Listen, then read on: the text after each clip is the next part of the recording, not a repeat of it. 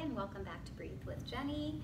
I'm here with you again today with another opportunity to strengthen your shoulders. Today I'm going to take this pose in a modified hero pose using a block. This will give me an opportunity to stretch the areas around my knees and maybe even feel a little bit of a quadricep or a thigh muscle stretch. Your choice how you want to take your lower body really is completely up to you. Again, the focus is primarily on the shoulders.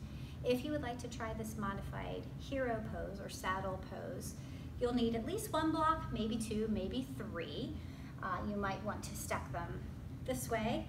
And so some folks like to have a little wider base so you can put a couple side by side. Again, completely up to you. I have loads of blocks at the studio, so when you come to class, don't worry about bringing any of them. I have plenty for you to borrow here. So here we go with modified hero pose. The block is long horizontally between my feet.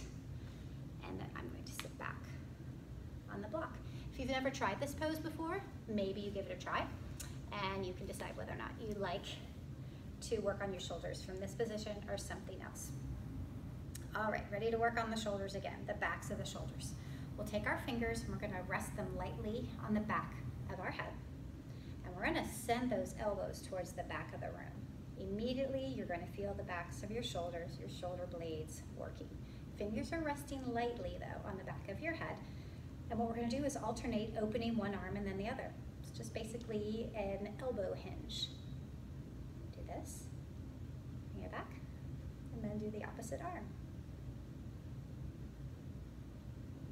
Another one of those exercises that you can do as often as you like. The more you do it, the more tired you're going to become, and you may notice that the shoulders or your elbows start to go like this. That's when you have to tell yourself to send those elbows towards the back of the room. Keep that engagement in the shoulder blades. And if you meet with me, either in a class or in a private session, believe me, I'll remind you to continue to send your elbows towards the back of the room. And there you have another shoulder strengthener. Thanks for stopping by.